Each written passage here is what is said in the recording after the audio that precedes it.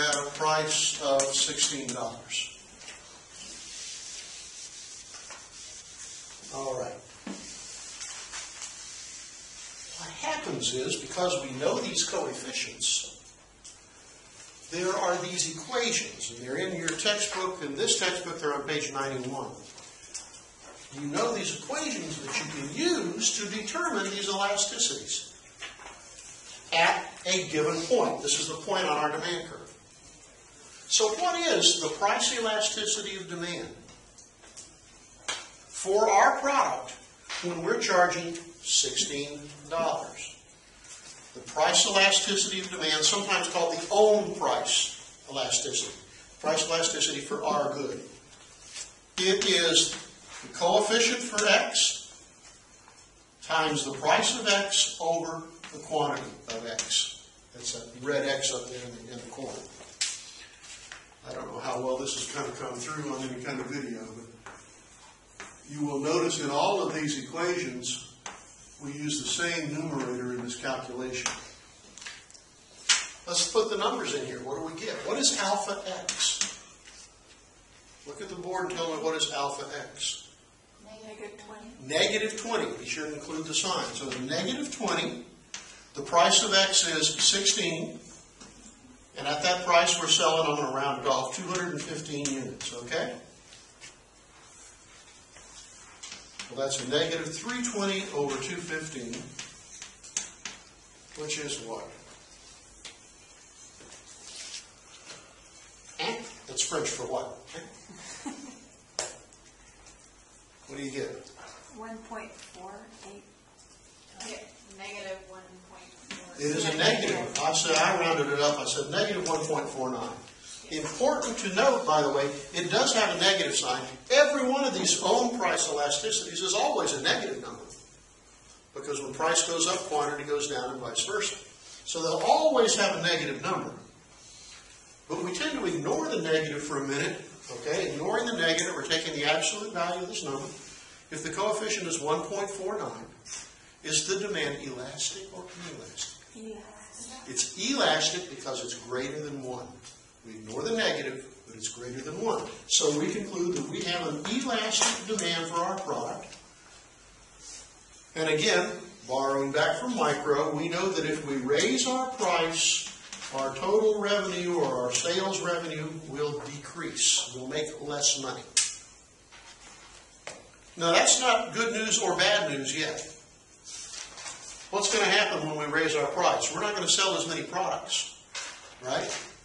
Well, maybe by selling fewer products, we'll bring our costs down more than our revenue falls, and we'll actually make more money. We don't know. We'd have to have more information to be able to tell that. How we do it? Tracking with me so far? Okay. Now let's put this one up here, 1.49. I'll throw the negative in front of it.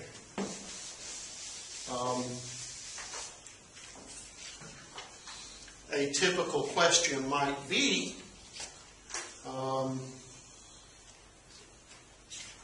what would happen if we raised our price from $16 to $18?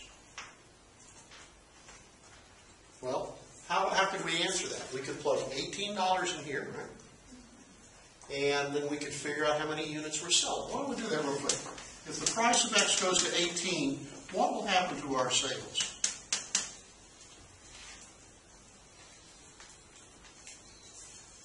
Oh, so we start back over at the top because we got to get the number of units. Huh? No, we're not talking. Yeah, we're going to get the number of units here. Yeah. Just plug 18 right here. What's 530 minus 360? 175. We'll sell 175 units. And again, I'm rounding off a little bit. Okay, so far? You with me? Mm-hmm. Okay, and if you're with me, and if you're not, you got to say so. Go back up here for a minute. At our first price, 16. What's our total revenue here? How do you find the total revenue we're making? How much sales revenue are we making? We're making 16 bucks each, and we're selling 215 units. So multiply them together, price times quantity. What's our total revenue up here? 3,440. $3,440. Okay, and what's our total revenue when we raise our price? 3,150. 3,150. So our total revenue fell when our price went up, just as we expected.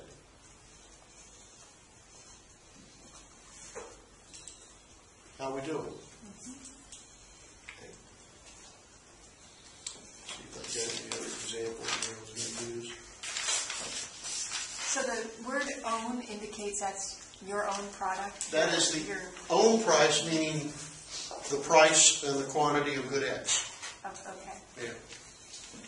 Yes, sir. How did you find the 175 units when you changed the price? I put 18 into this equation, the demand equation, Okay. and when I solved for Q dx, I got 175. You put 18. Put 18 here. Okay. I have 35 minus 360. Okay. Okay, good. Please slow me down and feel free to interrupt to make sure this is getting across.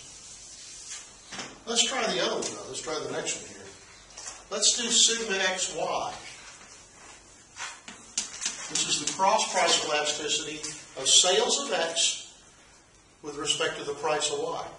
In other words, when the price of Y changes, what happens? Before you Yeah. continue, how did you get total revenue? Price times quantity. Time. Price times quantity. Okay? Good. All right, let's solve for the cross price elasticity for X and Y. Same idea. We're going to take alpha Y, the coefficient for Y, times the price of Y over quantity of X. You just have to know that formula. Okay? And since your exams are open book, that should not be a problem. What is alpha Y? 17. What kind of 17? Positive 7. Positive 17. So 17 times what? Price of Y. What is the price of Y? 4. 4. And what is the quantity of X? Are we at the, No, the original price, 16. that was the 215. 250.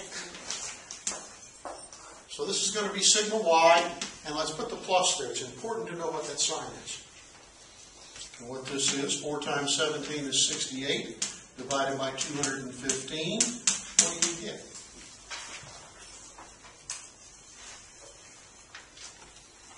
.3163 positive. Yeah, or what I call 0.32. I tend to just round it to 2 digits.